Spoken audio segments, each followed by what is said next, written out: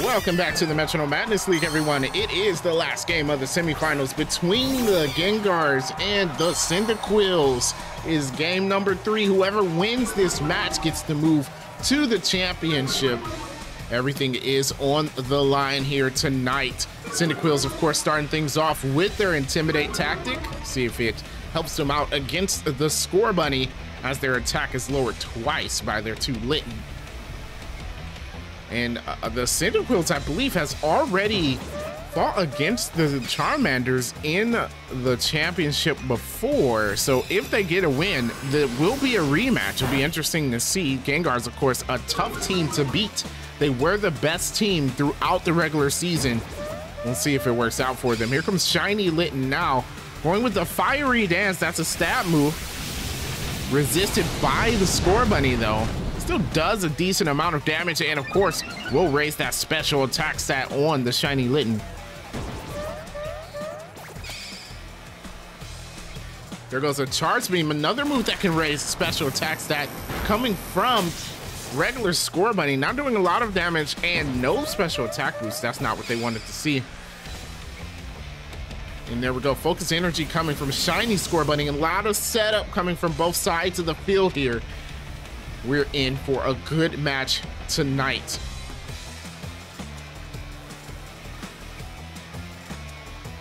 Here we go.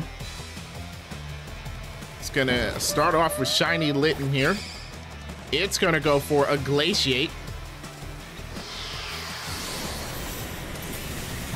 Glaciate hits both sides of the field. It is resisted, but does put the Shiny Score Bunny below half its health, plus lowering the speed of both of those Score Bunny, ensuring that they get to go first. Of course, they were already faster. Here comes the regular Litten with a burn up. That's going to be a strong move. Resisted, of course, again.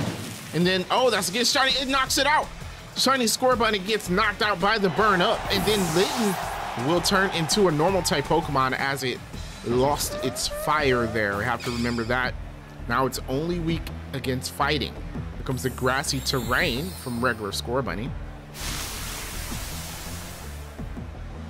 Grassy Terrain gonna heal everyone out on the field now. Gengars, first to lose a Pokemon, they're gonna have to move to their Marsh Top.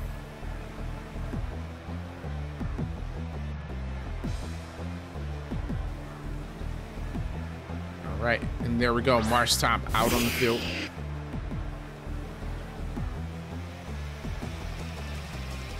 Excellent start by the Cyndaquils.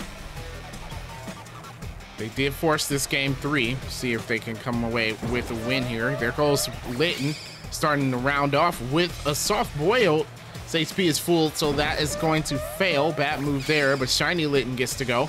It goes for a Slam, low accuracy move, but it does land. Slam lands it. Marsh Top takes a bit of damage. Marsh Top now. Gonna go for a Horn Drill. One-hit KO move, it actually lands.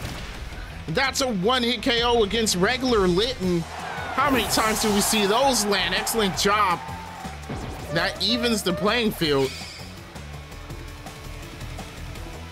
Knocking out one of the Litten, my goodness.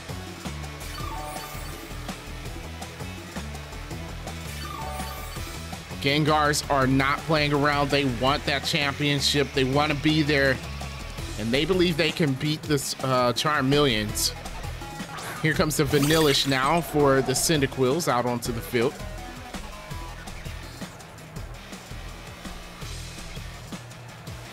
And there we go, Litten starting things off here. Litten gonna go for Curse, gonna lower its speed, raising its attack and defense, I believe. It raises with that, which is not a bad move. Another setup for it, raising, yeah, that attack and defense. So it can keep up and do some more damage to that Marsh Top. There we go, Marsh Top loses some defense with that move. Now he gets to retaliate. Here comes Marsh Top. Poltergeist, that's gonna fail. Does not have any items on it. Of course, next season, the teams will be carrying items. That's gonna put an interesting twist on it. There goes the Electro Ball against the Litten. Doesn't do a lot of damage at all, actually. Barely does any to the Litten.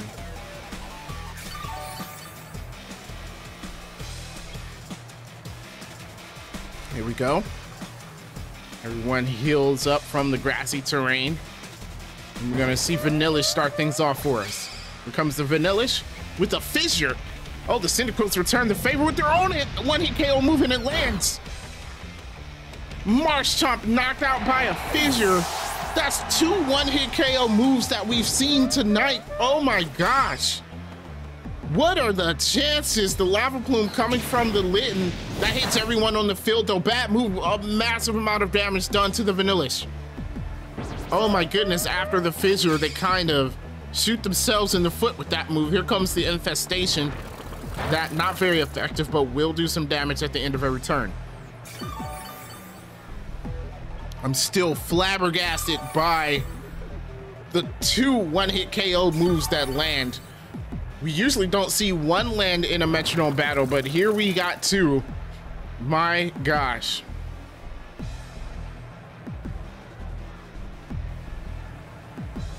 Here we go. Cinderace, last Pokemon out for the Gengars. And they have their Cinderace and their Scorbunny, a fitting duo to take on the Cyndaquils. Cinderace gonna start things off. Fastest on the field. Goes for a Moonblast. Not very effective against the Litten, and that's who he's gonna hit. It does a lot of damage though, even though it's not very effective. Litten now below half health. I believe first time this match that it's gotten that much damage. Here comes the Vanillish. False Swipe, that doesn't really do much. Litten now with the Tar Shot. Tar Shot against the Cinderace. So that actually adds a fire weakness to it. I wonder how that works with Libero. Will that continue to go forward as it changes its typing? Because right now it has a single weakness against fire. We'll see if that comes into play in the future. Vanillish just outside the danger zone after healing up from the grassy terrain. After the dual chop from the Scorbunny.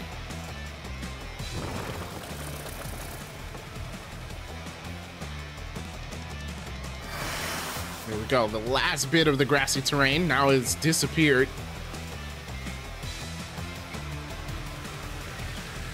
The match is heating up. Cinderace. Cinderace goes with the Pollen Puff. Changing itself into a bug type. Pollen Puff going against the Vanillish, and that's enough to take it out. Vanillish will be knocked out. Cyndaquils will have to move on to their Incineroar. And here comes the Litten with the Sand Attack. Interesting. Not a bad idea. That's going to lower the accuracy on the Cinderace. It might miss some moves in the future, or maybe a critical move could be missed. That Sand Attack can win the Cyndaquils the battle. There goes an Earthquake, though. Earthquake is super effective against Litten, not very effective against the Cinderace now that's a bug type. And that was an excellent move by the Gengars, knocking out that Litten, leaving the Cyndaquils with just 1 Pokemon. And 2 versus 1 is not a situation you want to be in, especially in a match that's this important.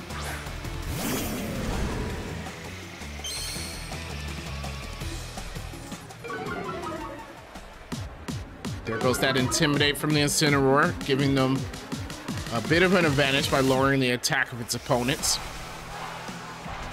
Crowd getting excited right now. Here we go, Cinderace gets to start things off. Cinderace goes for the Draco Meteor. It's a Dragon type now, and it's missed. There goes. The Sand Attack did work for the Cyndaquils. Here comes the Incineroar now with the Lash Out. That's a stab move for the Incineroar.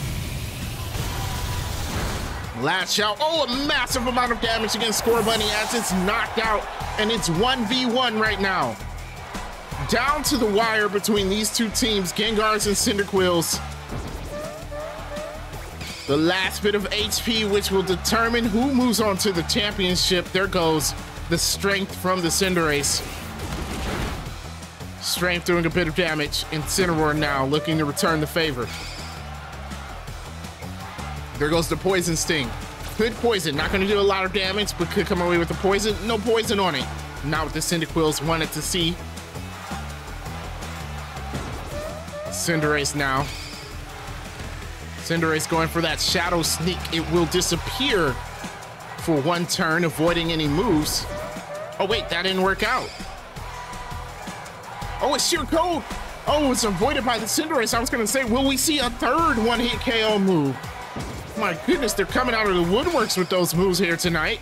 Here goes the Shadow Force. Cinderace gonna try to disappear again. And there we go. It disappears. And Incineroar will miss its next attack. Oh, but it uses a Doom Desire. Actually, one of the best things it could have done, as that hit move will hit in the future. And it doesn't matter that Cinderace is not on the field right now. There goes that Shadow Force against the Incineroar, doing a little bit of damage, but not very effective. Here we go, Disarming Voice coming from the Incineroar. Disarming Voice was a critical hit, but not a lot of damage.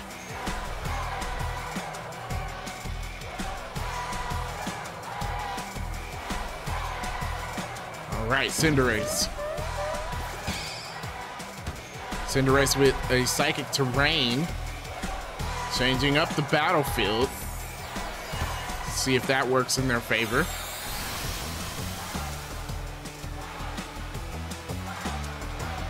All right. Here comes the Incineroar now.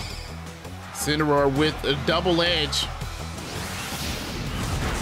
Gonna damage both of them. Double edge doing a lot of damage. Incineroar below half health. Cinderace approaching the danger zone. But there goes the Doom Desire. It lands, it knocks out the Cinderace. Doom Desire was the move to use. And the Cyndaquils come away with the win. The Cyndaquils, excellent match. That match came all the way down to the wire between these two teams. Unfortunately for the Gengars, they will be knocked out, and you will see the Cyndaquils face off against the Charming Charmeleons in the championship match of Metronome Madness season number 7.